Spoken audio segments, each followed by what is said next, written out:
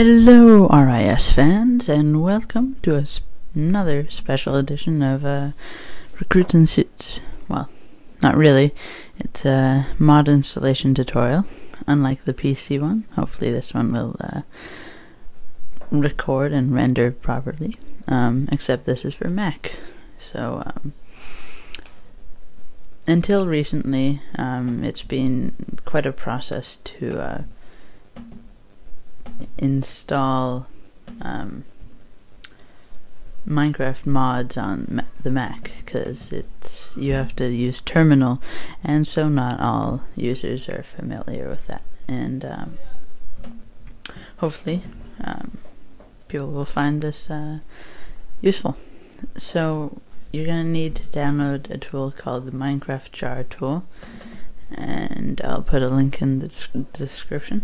And basically what this allows you to do is back up your Minecraft jar, and then open it, and it'll put all the files, all the class files and all the code that's within Minecraft into a folder on your desktop, and then you can put your mod files in there, and then you can recompile the jar. So it's a pretty useful tool. So we're going to be installing the Planes mod version 9, and we're going to be doing both the client and server. So we're going to scroll down.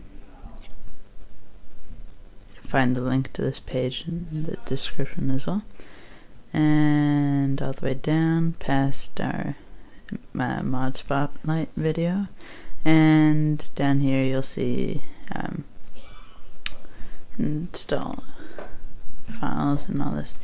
So this is for the client, and then this is for the server. So what you're gonna want to do is go to or open all of these links. So I have them open here. You only have to actually open 4, because the audio mod, which is optional, is on the same page as the mod loader.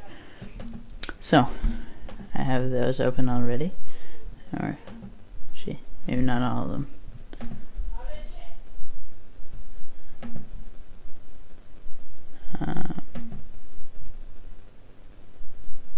Sure.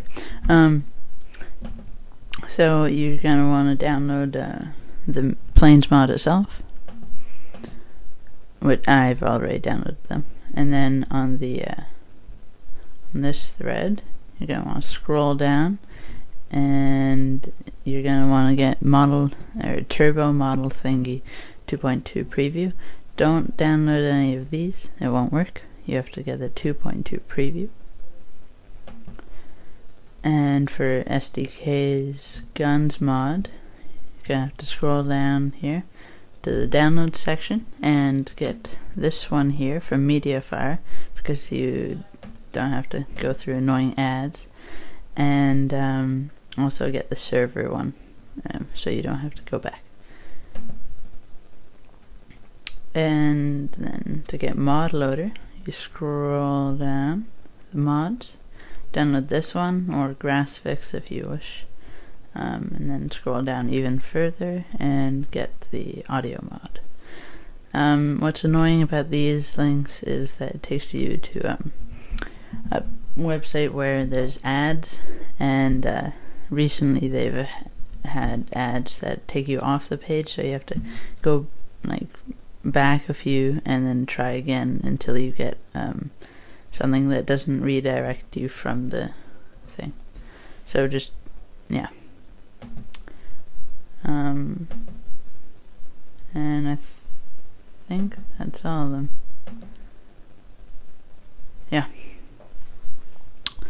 So then we're gonna close this, and we're gonna want to open the Minecraft jar tool, and you're going to want backup, and then open. So MC temp is created on the desktop, and then I have all the client mod files here, and then I'm just going to want to copy all the class files from each one and simply paste it in here. Really quite easy.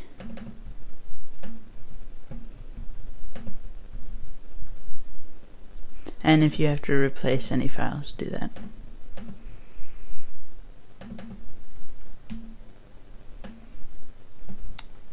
Oh, for the plane, I'll do the planes last.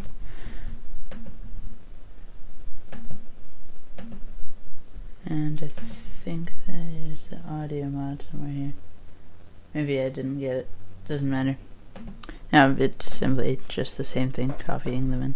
And then for the planes mod, you're going to want to go into the jar files and copy the ones that are in that subfolder.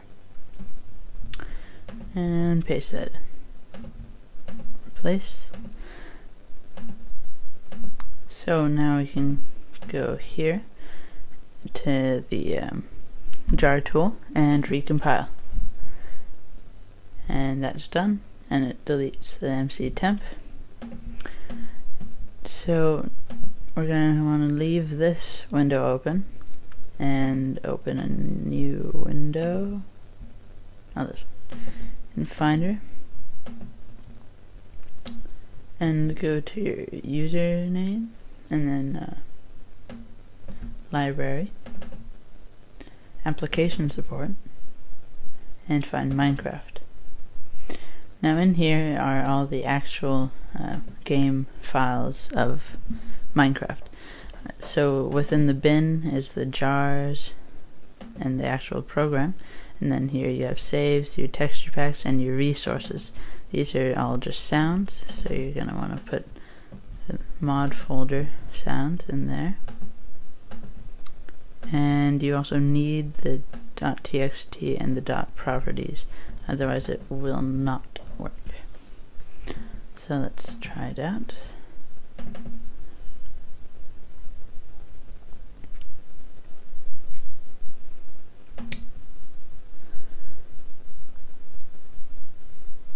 And it worked. So let's create a new world. Actually, I can't really show you that it worked without getting a mod so I can spawn items, but if it didn't crash, it basically means that it worked. Yeah, so same as always, except you can craft planes and fly them. So now we're gonna use the same jar tool and sort of cheat our way into using it. So we're gonna take our modded Minecraft.jar that's in the bin folder and rename it to client. Then we're gonna take our Minecraft_server jar, which you download from the Minecraft download page. It's just at the bottom. You cannot use the exe, it has to be the jar. And then so you go to the server. Oh, sorry. You're gonna take this, paste it in here, and rename it to Minecraft.jar, and that will make the Minecraft jar tool think that's the game one. So back up, sure, open MC temp and see. Oh dear. Actually,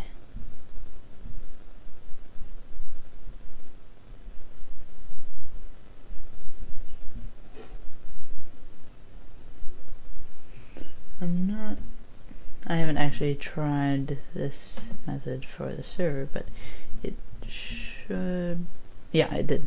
That, see, there's less folders if you were to look, if you were to compare it to the other one. So we're going to take our SDK mods loader, copy all of these into MC temp, replace, yes, and then put the planes again, only the jar file ones, paste those in here, And then when you run the server, you need the dot properties and the dot txt in there. So there we go for that.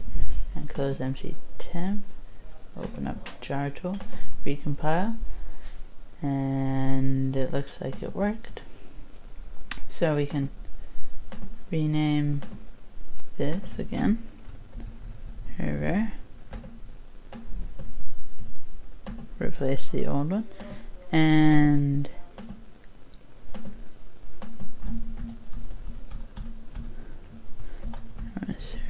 sorry, Minecraft.jar. So there you have a modded server jar and a Minecraft jar. So that's all you have to do, and it's pretty simple and fast with this jar tool. So it's really because otherwise with the terminal it took a lot longer and it was more complicated. So hopefully you enjoyed this. Subscribe, and tomorrow we're coming out with a new Recruits and Suits episode, so check that out, and also check out our video spotlight for the mod.